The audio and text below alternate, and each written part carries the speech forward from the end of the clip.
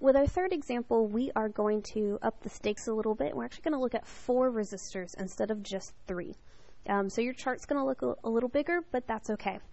We're going to look again at the same kind of idea, marrying series and parallel circuits. So if we start from our battery, and we go around the circuit, and we see that we right away run into resistor 1, so we know that's in series, because we haven't had an option to branch out besides there. And then we turn the corner, and oh my goodness, there's a branch point. So branch point means there are 2 options that our current can travel through. And so we have the option here to go through R2 or R3. So we would say that R2 and R3 are parallel.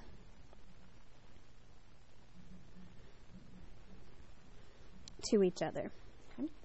After we pass through either R2 or R3, we see another branching point where we're coming back in, and we're reconnecting, and our circuit continues on.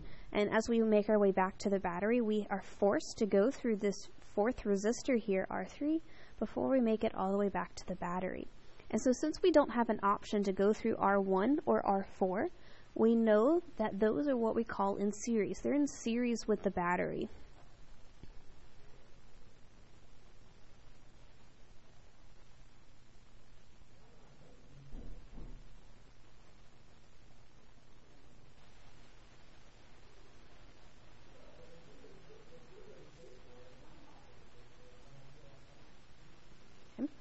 So we would say that R1 and R4 are in series with both the battery and this combined parallel branch. Okay? Because once we leave the battery, we have to go through R1, then we have to go through this branch. So if you think of this as your one big loop, and then we have to go through R4 again in order to get back to our battery. So once again, we're going to start with the information that's given, which is typically going to be your voltage and your 4 resistors for this circuit.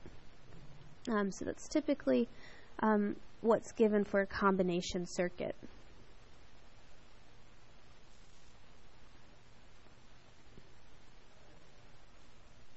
Okay. So once we fill all of that out,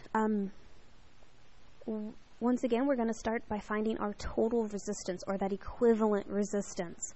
Now, you might have been thinking with our past 2 videos, how do I know where to start? How do we pick which set of resistors to combine before we combine with the others? And so if you've been thinking about that, I want you to watch what we do in this video and then go back and think about what we did in the other 2. I always start as far away from the battery as possible. So even though this resistor 4 is the last resistor before the battery, the way that the circuit is set up is that R2 and R3 are further from the battery. So I'm going to actually combine those together first. And since we said they're in parallel, we're going to follow our parallel rules. And so this is going to be the equivalent resistance of 2 and 3 together. So we're going to take 1/3 plus 1/6. And we're going to get 0.5. And hopefully you can do that math in your head. That resistor 2,3 is 1/0.5, which is going to be 2 ohms. Okay. Now I'm going to take a moment and I'm going to redraw our circuit just to sort of help simplify this picture.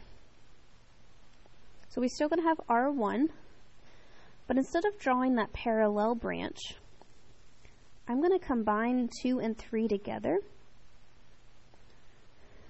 like this. So we know that R1 was 4 ohms. We know that this is going to be R2 and 3, and we just found that that was 2 ohms. And the last was R4, and we said that was 2 ohms. And so at the very beginning, when we said that R1 and R4 are in series with the battery and R2,3, this is what we meant. That we could essentially combine 2 and 3 together to act as one resistor. Now, within 2 and 3, they will follow the parallel rules, but overlooking the whole circuit, it's mostly a series circuit. So if we were to find the total or equivalent resistance for this circuit here, we would just do 4 plus 2 plus 2. For a grand total of 8 ohms. So our total resistance for this circuit would be 8 ohms. I'm going to go back and plug that into our totals. So once we know our total resistance is 8 ohms, and we can do a quick Ohm's law here. We know 48 over 8 is 6 amps. Now here's where identifying the pieces of your circuit is very important. With the series rule, we know that the current has to be the same. So our total current says, hey, you're going to leave the battery with 6 volts. Not 6 volts, oh my goodness, 6 amps. And you're going to go through R1. Well, you haven't branched off, so your current must still be 6 amps. After you pass through R1, we're still 6 amps. But what happens here? Oh no, there's a branching point, and we branch off for R2 and R3. So we know that these, because they're in parallel, need to add up to 6 amps as your total current, but individually are not either of them 6 amps. So we can't fill out I2 or I3 just quite yet, but we know once they come back together that we are once again left with 6 amps. And guess what? That's going to go through R4. We said this was in series, so R4 and R1, in addition to the total, all are 6 amps. We don't know what these two are, but we know they have to add up to 6. And then finally, after we pass through R4, our 6 amp journey continues. Okay. Once again, we see that we can go up on our circuit in 2 places to fill out our voltages. And so we have 6 times 4. We have 24 volts here, and 2 times 6, and that is 12 volts. Okay. So in a series circuit, we understand that all of these voltages in a series circuit would have to add up to 48. But we don't know what the voltage is for 2 or 3. But we said that they're parallel. Parallel means that 2 are the voltage for 2 and the voltage for 3. These have to be the same. They're in parallel with each other. So let's take a journey back down to the simplified circuit that I made earlier to get an idea of what that means. Our journey is going to start with 48 volts.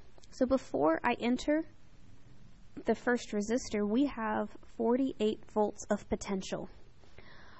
Once we go pass through R1, we just said that we experience a voltage drop of 24 volts. This is another way to say this, that we have a voltage drop. So we're actually going to drop 24 volts. So our voltage here, we start with 48, we're going to drop 24, and we're left with a remainder 24. For R4, we kind of have to think about this backwards.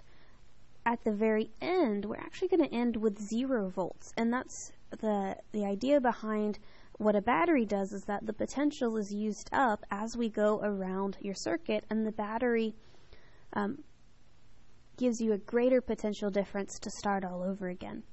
Over R4, we know that what happened was that there was a 12 volt drop, okay, which means we had to start with 12 volts between R2 and 3 and R4. So we dropped this 12 volts. Well, then the question becomes, what did we drop over 2, 3? Well, if we started with 24, we ended with 12, this drop must also be 12 volts. The other way, if that was really confusing, the other way to think about it is that your V total is equal to V1 plus V23 plus your V4 in this series circuit.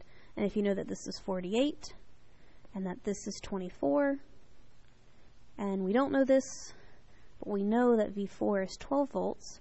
If we know all of this, we would come to the same conclusion that V23 has to be 12 volts. Okay.